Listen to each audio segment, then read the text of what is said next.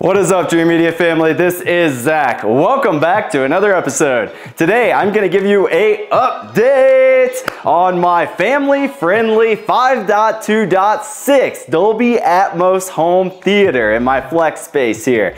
This was a really fun project because I wanted to show you guys around the country that you could turn any room into a killer home theater system. We get calls all the time, customers asking, can I really do a home theater in this space or should I just forget it? Well, this room is proof that you can put a home theater into any space, and that's what we do here at Dreamedia. Regardless of the budget or the space, we will tailor a package to maximize the performance as well as your budget. So if you are interested in purchasing a home theater, make sure to reach out today and show your support. We ship throughout the entire nation and have preferred installers in 28 different states who can help you get it put in. And if you know what you need to purchase, you can always head over to our website at shopdreamedia.com. All right, guys, I'm going to give you a tour of where we're currently at with this theater. Let's go!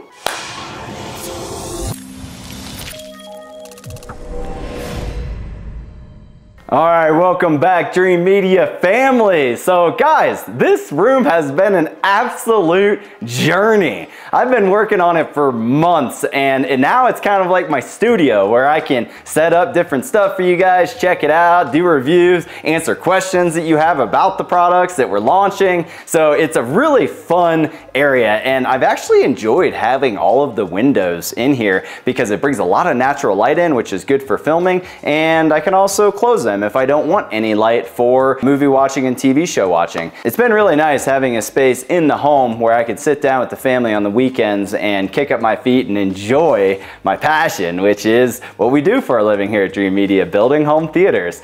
Now, I am going to be making some changes to the space, so that's the reason for this update, is to let you know where it currently sits and that this is really one of my top recommendations for a flex space. So I wanted to review the entire system with you. I went from a pool table room in here for billiards, and then I got rid of the pool table room and I turned it into just a family-friendly, comfy space. We had an L-shaped sectional and these big comfy chairs and a ball pit for my 2-year-old and a couple 55-inch TVs up on the wall, but that just wasn't cutting it. So I decided to transform it into an actual home theater and a space that he can run around and throw all his toys because it's carpeted in here. So what I did is I wired this entire room, and I actually pre-wired it for a 7.4.6. Plus, I pre-wired the ceiling for if I wanted to do a projector hanging from the ceiling up there, and I ran an additional wire for RO3D Voice of God. So I got a lot of different things in the works that I want to do, but I wanted to kind of make this like an evolution of the potential options that you have whenever you're building a home theater in a space like this. And I felt like what I have currently, or what I started with, I've already been kind of doing some upgrades, but what I initially built was a fairly affordable option that still delivered incredible performance. So let's review the current products that are in the room now. All right, so let's talk about the front of the room and the video display. I am running the Epson Vision LS800 4K E-Shift projector. This thing is incredible with 4K ultra short throw UST projectors breaking through into the market the last couple years. I had to get one of these into the home and do some reviews on it. Epson came out with this brand new LS800 at the end of 2022, and I saw it at CEDIA and was blown away by the performance. Always have been blown away by Epson's performance, to be honest with you, because they are value. Bang for your buck. It's E-Shift, guys. That means it's emulating 4K with their 3LCD technology. Now, we do sell native 4K projectors, but they're at a crazy price point, a lot more expensive. This is coming in at a very compelling price point. We're at $3,500 for the unit alone, just retail, and then you compare it together with the screen. They have a 100-inch and 120-inch option for $2,000 and $3,000, and of course we have bundled discounts when you buy everything together from us here at Dreamedia. I'm rocking the 120-inch ALR ambient light rejecting screen that also has ultra short throw properties. So it's specifically designed for this ultra short throw laser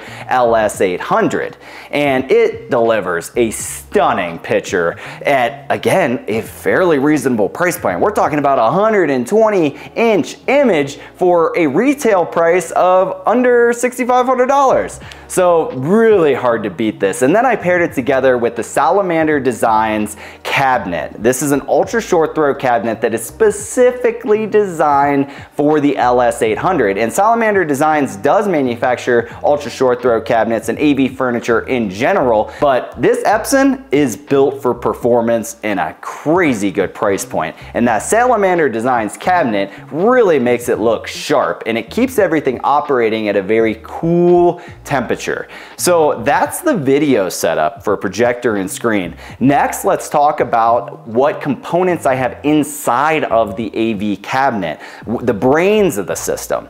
So I have a couple different things. As the main head unit, the AVR, which is the brain of the whole system, is the Marantz Cinema 40, which is tuned by the Marantz Soundmasters and is a 9.4 channel amplifier. Yeah, you heard me right. 4 potential subwoofers can be connected to this bad boy, and it has a total of an 11.4 channel processing.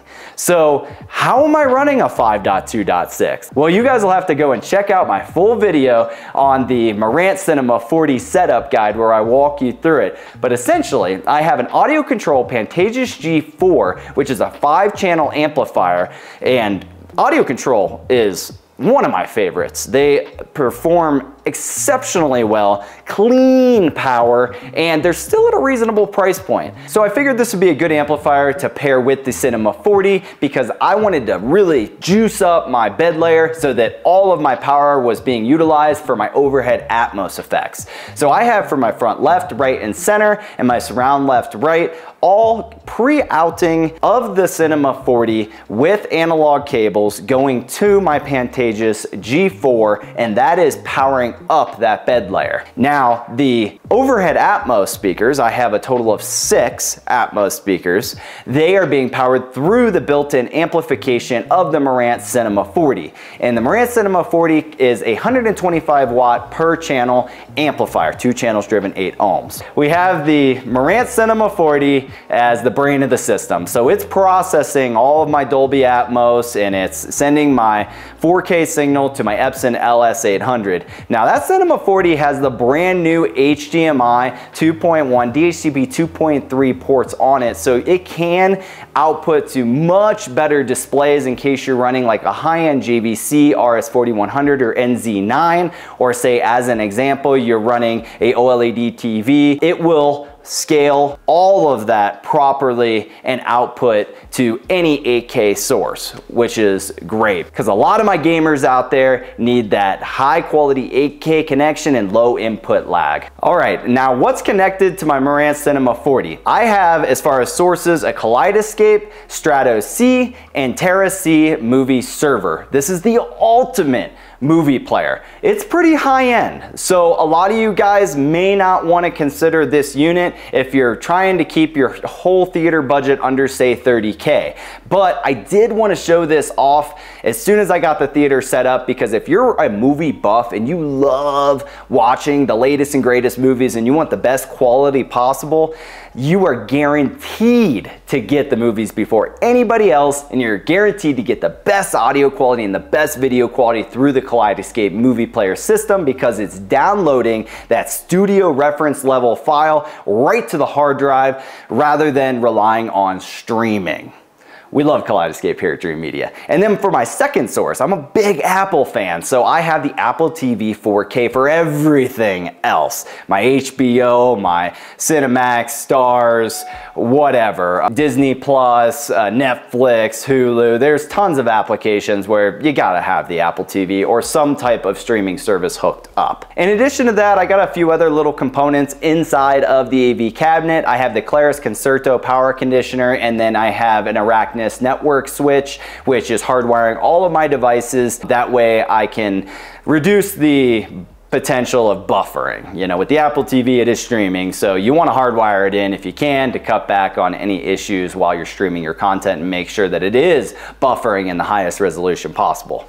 Okay, so now let's talk about the speaker system. You guys know I am a huge Focal fan. I love the Focal brand. Ever since 2019, I have fallen in love. And this system here is featuring their Flex woofers, which is proprietary to France, where they manufacture and hand build all their drivers in-house, and then they have their inverted aluminum magnesium dome tweeter. That is a 1-inch aluminum magnesium inverted dome tweeter, and that matches throughout my entire system for my mids and highs. I have the Focal 302 on-wall speaker for my front left, right, and center speaker, and I know what you guys are thinking. Yes, the center speaker's in the cabinet. In upcoming videos, I'm going to be mounting it to the wall, but for this particular series, I have been switching out a lot of components. Like you guys saw me review the Focal Vestia series, the number 1, 2, 3, 4. Well, I didn't want to mount the speaker to the wall because I wanted to set up the full Vestia line, as well as I did the Focal Sopra concrete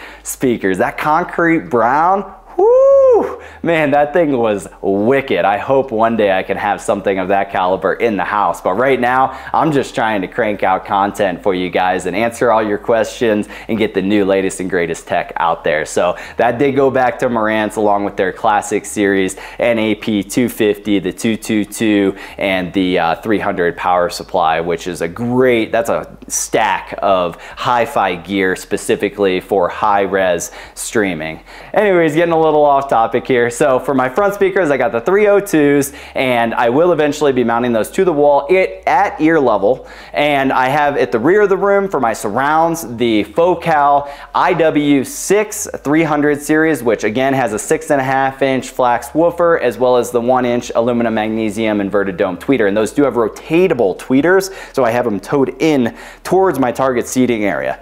Overhead, I have a total of 6 Dolby Atmos effects for all the helicopters and rain and, you know, the explosions coming from above. It's very immersive, and I have them spaced out perfectly. At the front of the room, I have a pretty heavy grade, so I have that set up as the Focal 300 series IC-A6, which is an aimable in-ceiling speaker. I love this speaker because you can rotate it to where you're directionally pointing the audio right towards the target seating area. And then for my rears, I have the standard 300 series ICW6, which is the same technology, it's just not aimable. And then last but not least, we can't forget about our bass. I have the massive SVS PB16 Ultras. I got 2 of them. I've been wanting these in my home forever. These things go down to 13 hertz, guys. They are absolute bangers, and they perform exceptionally well for the money. They're not exactly cheap, but for what you get for the money, they perform really well. I would recommend one of these over 2 to 3 low-end cheaper subwoofers. I mean, they go deep to where you can feel it in your chest whenever an explosion goes off or the bass drops in a song.